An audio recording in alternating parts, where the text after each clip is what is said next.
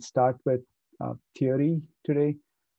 I would like to welcome Chidong Zhang, who will be giving the first lecture for the day. Chidong leads the Ocean Climate Research Division at PMEL. Chidong has also led many successful field campaigns. Dynamo is one of them, which was studying the Madden-Julian Oscillation's origins in the Indian Ocean. Over a decade ago now, or about a decade ago.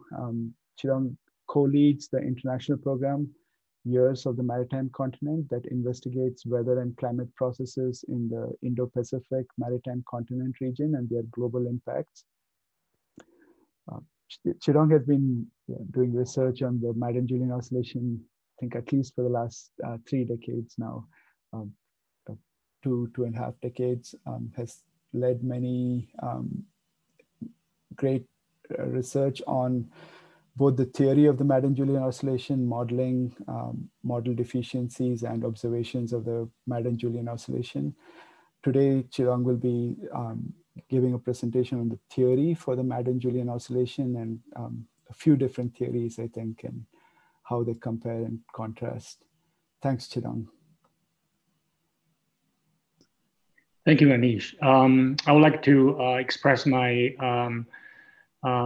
appreciation for Anish and Judith for organizing this symposium. I remember the first symposium I attended when I was a graduate student, and still vividly remember some of the lectures and debates, and that has benefited the rest of my career. And I hope the students participant here will have the same benefit. So let me share my screen, and because after I share my screen, I cannot see anything. So if anything goes wrong, just give me a holler. Okay, sharing. So we don't see your video again, Chidong. Oh, I see. I'm sorry. I think once I click sharing, somehow the video disappeared. Okay. Okay, perfect. Let me try again. Now it works. Did you see my screen? Yeah. You see my screen? Yeah. No, it's not full screen. It's not full screen yet, but. How about this? Yeah.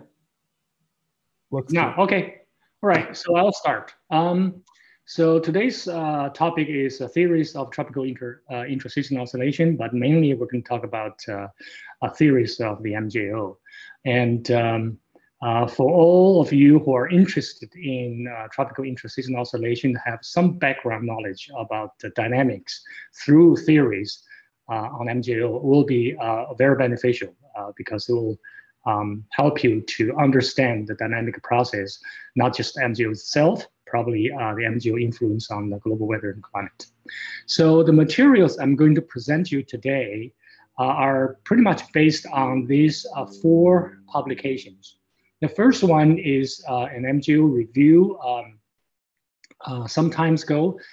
In this paper, section 3 mechanism includes some of the discussions of early attempt of understanding the MJO through theories.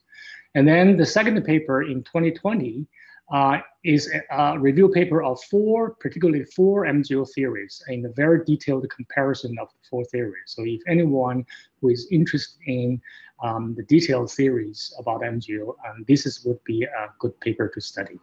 The next one, also published in 2020, is a much broader review of the MJO, especially the recent progress on MJO. And in this paper, section 3.2 specifically discussed the modern theories of MJO, include many MJO theories, except the last one, which just published earlier this year. So this one is not included in that review paper. That's why I listed here.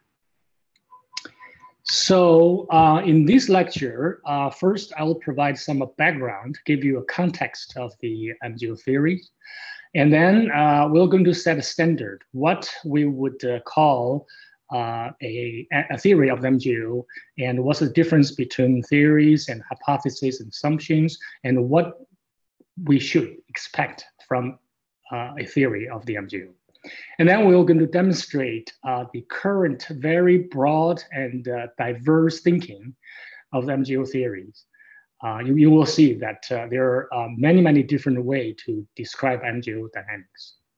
And if we have time, we're going to dive into 3 theories and give you a little bit more details.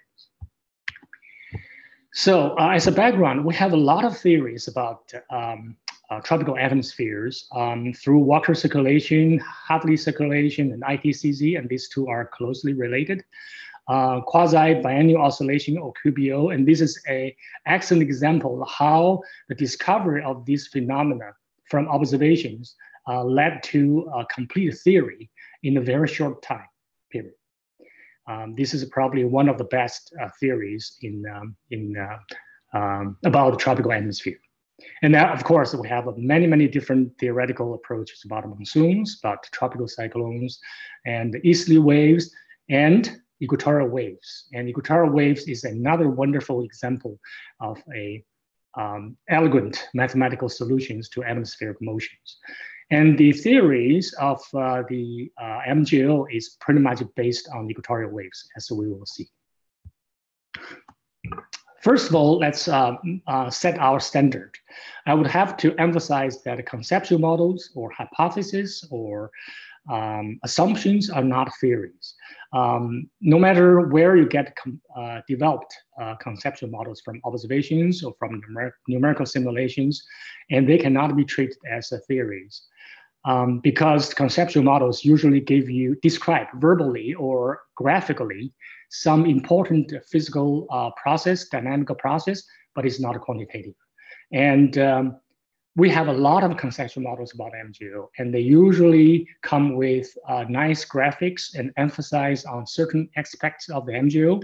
And in the literature, there are many of them, and not all of them are theories. So we're going to emphasize on theory. So what is an MJO theory?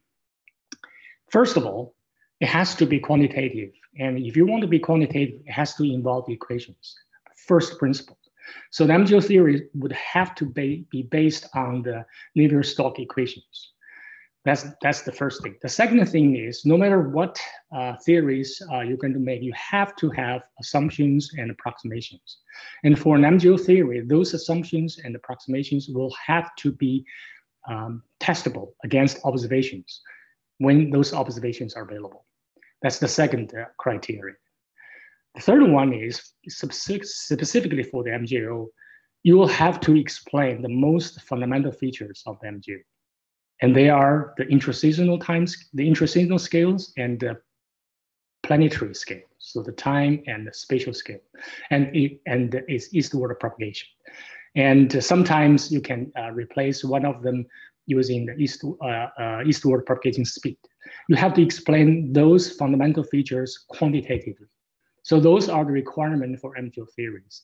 And if you use this compared with some of the hypotheses and assumptions, you will find out those hypotheses and assumptions are hand-waving. They probably sound very reasonable, but they are not quantitative. So that's the fundamental difference. So I assume all of you are familiar with the MJO, so I don't have to say too much about the MJO. I'm showing this just to give you, put us in on the same ground. On the figure on the left is the classic original schematic of the MJO drawn by Mendon and Julian in their phenomenal papers. So in the right is the modern representation of the MJO in terms of precipitation anomalies in 8 phases based on the RMM index. Well, I'm showing this to emphasize that precipitation and convection has been integrated part of the MJO from the very beginning. Just keep that in mind. The next one, showing you the horizontal structure of the MJO. And if you are familiar with the Gill solution, which is shown in the upper right, and you will know that once you have convective heating in the tropics, and you will generate Rossby structure. Let me show you here. Can you see my cursor? I assume you can see it. So you will generate a Rossby gyres to the west of the convective center, which is shown in the upper part, and Kelvin wave structure to the east. And this is a very classical solution to the flow pattern in response to convective heating. The MJO horizontal structure in the lower panel shows very similar structure, but with a little bit different. The red dot represents the convective center of the MJO. This is composite. To the west, you can see these two big gyres represent the Rossby waves. To the east, you can see this extended zonal flow near equator, which is the structure of the Kelvin wave. But what's different between this MJO structure and the classical GEO solution is you have another pair of the MJO of the Rossby gyres, and this one can be explained as the Rossby response to the negative anomaly of a convection associated with MJO. And we all know that when MJO has the active, convectively active and inactive phase, two phases. So this green dot, blue dot represent the inactive phase of the MJO. So this inactive phase of the MJO also generate Rossby waves to the west, but with the opposite sign as the Rossby wave west of the active convective center. So you have these two pairs of Rossby waves, which sometimes people refer to as quadruple vortices. So just keep it in mind because some of the theory will include in those structures. Okay, one fundamental problem related to the MJO is why MJO propagate eastward. Right, that's one of the most fundamental feature of MJO. And if you read the literatures, the most common explanation is MJO propagate eastward because the low-level moisture is higher to the east of convective center of the MJO than to the west. So this schematic diagram just illustrate that. The tall cloud represent the convective center, and the green represent the moisture. So you can see moisture is higher to the east. Is this the right answer? If you look at the MJO observations, every single event, you will see this. If you look at MJO composite, you will see that. If you look at the numerical simulation by global models, and if they can produce MJO, you will see this feature. So everything you can observe, you will see that. So this sounds like very reasonable answer. But I will call this elephant's trunk explanation. And the reason is, if you ask a naive question, why do elephants prefer to move forward instead of backward? You take observation, you will find all elephants move forward because they follow their trunks. Their trunks always lead their ways, right? So then you have answer is MJO prefer to move forward because of their trunks. And you may all laugh, but the logic is exactly the same as we explained MJO in terms of the low-level moisture. Because you observe that and no exception, so you take that as a reason, as a dynamic reason. Go back to the MJO. You can simply ask why this low-level moisture does not occur west of the convection center, so the MJO move westward. That's a very logical question. So just use the low-level moisture to understand the MJO eastward propagation is not sufficient. So let me introduce you a conundrum in tropical meteorology, and that is very simple. If you are familiar with the Matsuno solution, this is the Matsuno's shallow water equation. It leads to a set of solutions represent a series of equatorial waves, right? It's a very, very nice mathematical solution to the atmosphere flows. But there's no MJO solution. If you look at the observations and they are using either precipitation or cloud, you'll find the spectrum peak that line up very well with the predict dispersion relationship from Matsuno solution. Except in the observed spectrum, you have MJO signal at the bottom, and there's no MJO in the Matsuno solution. So what happens? Well, in the community, we think the reason the Matsuno solution does not include MJO is because some critical component of the MJO is not included in this simple linear shallow water equation. So what is missing? As we saw earlier, MJO is very closely related to convection. So maybe what is missing is diabatic heating. So maybe we should add that diabatic heating to this equation. And MJO is signal is always related to moisture variability. So maybe we should add moisture to this equation. And maybe this equation just represents a single vertical structure. MJO is much more complicated. So let's add vertical structure, for example, boundary layer. Or maybe we can add surface conditions, for example, evaporation from ocean surface. Or maybe because MJO is a nonlinear process, so this linear equation cannot give us MJO solution. So maybe we can consider nonlinearity. And this equation, the MJO, the Matsuno solution does not include any viscosity. So maybe we should add viscosity to this equation. And maybe there's something else missing and we have not discovered. And so the basic approach to MJO theory is to add additional terms, additional variables to this simple mathematical shallow water equation. Let's see whether we can do that or not. So that's the early attempt is basically follow this type of thinking as viscosity, as diabatic heating, especially at the interaction between diabatic heating and the wind, and the surface evaporation, and at the boundary layer. And we're going to discuss in details how each of these components play a role in the modern MJO theories. So this table lists currently available MJO theories. Like we call them modern theories because they are all the recent theories during the last decade or two. The first three, the top three in the red box share a lot of similarities. They all think moisture variability is the key. They all include moisture and the convection coupling. They all think cloud radiation feedback are critical to the MJO. What's different is the first one rely on assumption. We call it weak temperature gradient. And based on this assumption, precipitation and moisture can be directly related. And the second one rely on surface moisture. And the third one rely on an assumption of equilibrium, quasi-equilibrium in the boundary layer.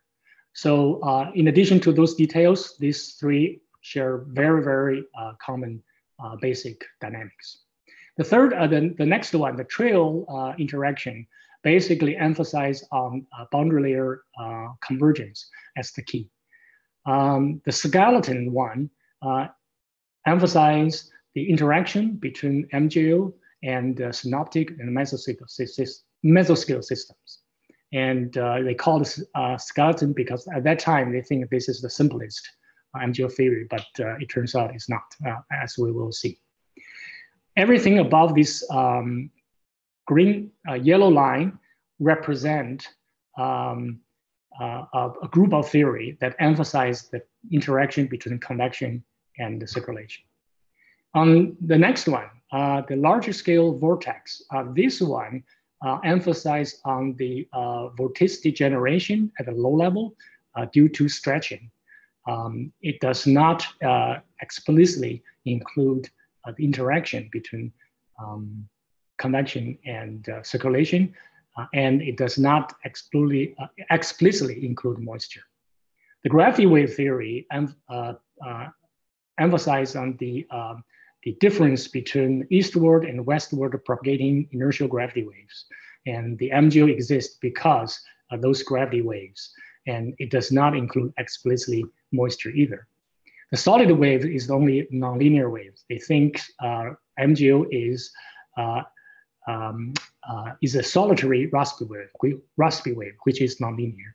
And the last one is harmonic oscillator. They think the MJO is basically a configured transformed Kelvin waves. When you include the viscosity, the Kelvin will just become the MJO. So those are the general ideas of the MJO dynamics based on different thinking.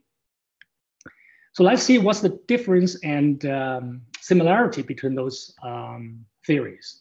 As I said, there's only one nonlinear MJO theory, that's the solitary wave.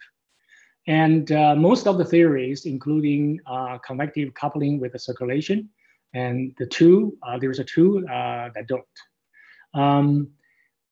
5 of these theories emphasize on moisture variability. So they all include prognostic equation for moisture, and the rest of 4 do not.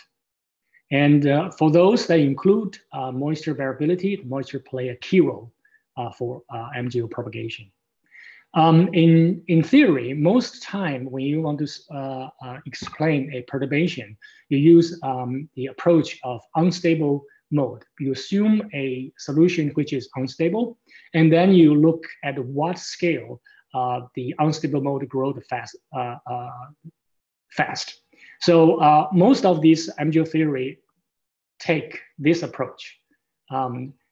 Assume MJO is unstable mode, and they look at the reason why this unstable mode grow fastest at the intraseasonal time scale and at the planetary scale.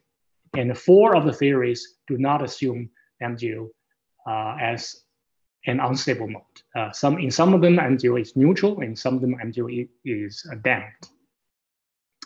And again, if you include the moisture in the MJO theory, the moisture would play a role for MJO growth. So 5 of those theories include this. Now, cloud radiation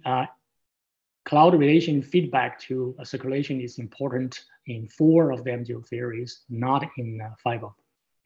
And as we discussed, MJO has this Rossby Kelvin wave structure, and very interesting.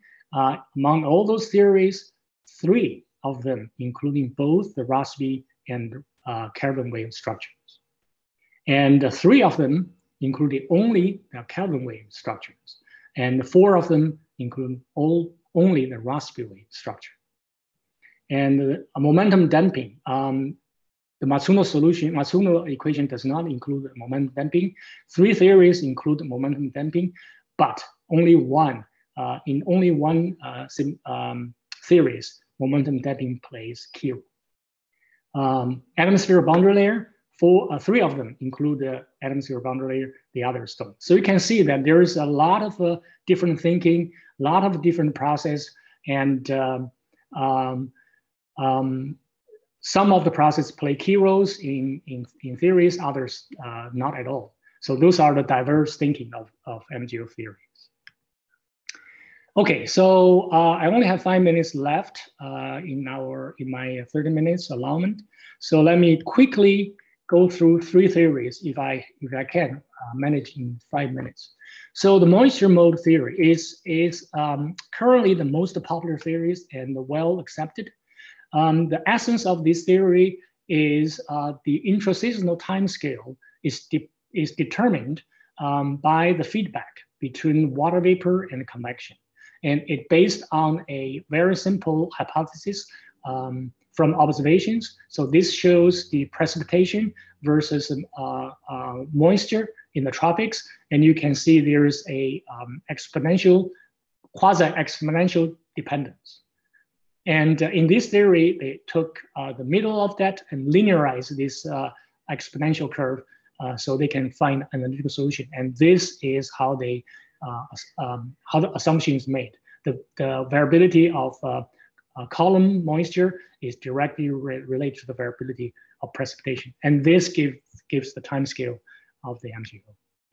And the planetary scale comes from the long wave cloud radiation feedback, because in the upper troposphere, convective cloud will generate a big envelope cloud and spread into a large area. And that the feedback give you the large planetary scale of the MJO. And then lastly, the eastward propagation, as I said, is due to, the moisture is always low-level moisture is always higher to the east. And this equation explains exactly why. It's because the caravan and the Rossby wave advection in the lower troposphere produce the higher low-level moisture. So you can see that there's nothing wrong to say moisture is higher to the east, but you have to explain why. And this theory explain why in terms of moisture advection. Let's go quickly to the next one, the trio interaction theory. The trio interaction represents the interaction between boundary layer moisture convergence, convection, and Rossby caravan wave circulation. So that's the three parts interaction. And this diagram pretty much illustrates what the essence of this theory. In the boundary layer, when you have easterly wind, then Coriolis force will create a convergence, and that convergence will push moisture upward and generate new convection. And this is exactly why the MJO move eastward.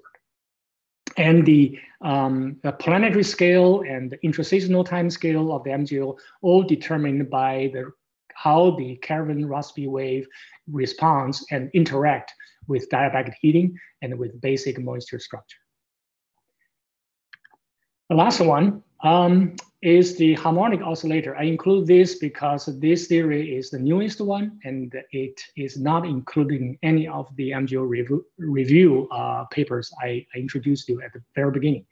And this is a very simple theory. It just simply say, if you include viscosity momentum damping in the Matsuno shallow water equation, then caravan wave will slow down and become a harmonic oscillator. And this harmonic oscillator will respond to stochastic background forcing and a resonant at the intraseasonal and scale and planetary scale, k equal to 1, zonal wave number equal to 1. And not only the caravan wave slowed down, its structure also changed. We all know caravan wave structure in the low level is such that the pressure is in phase with the zonal wind. This is to the left, to the right, this is a caravan wave structure. But when it slowed down, the structure gradually changed. The pressure is no longer in phase with the low-level zonal wind, is in quadrature with the low-level zonal wind. So the low-level pressure is at where the convection is. And this is the MJO structure.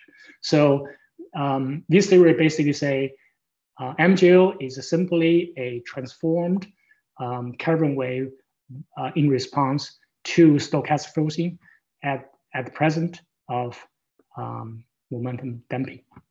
And so far, this is the simplest theory of the MJO. Okay, my time is up, and let me just make a conclusion. And as we see, there are very rich and diverse thinking on the dynamics of the MJO through theories. And so if you ask the question, which one is correct? And I'm afraid I have to say, you may ask a wrong question. To me, the question is, does the MJO have to be driven by a single mechanism? Or can some of them, or even all of those MJO theory, all are correct, all are part of the big elephant that we feel? And however, the current MJO theories does not cover everything. It does not cover MJO initiation. So if we have a theory that can explain MJO initiation, that would be a great advance in MJO studies. And some of them may know that the recent discovery, a recent wonderful discovery is that MJO is modulated by QBO, the quasi-biennial oscillation, but we don't have a theory to explain that. And some of you probably also heard about the barrier effect of the maritime continent. That is when MJO propagate over the Indo-Pacific maritime continent. Some of the MJO can propagate through, and some just stall there and die. They cannot propagate through. So that's why it's called barrier effect.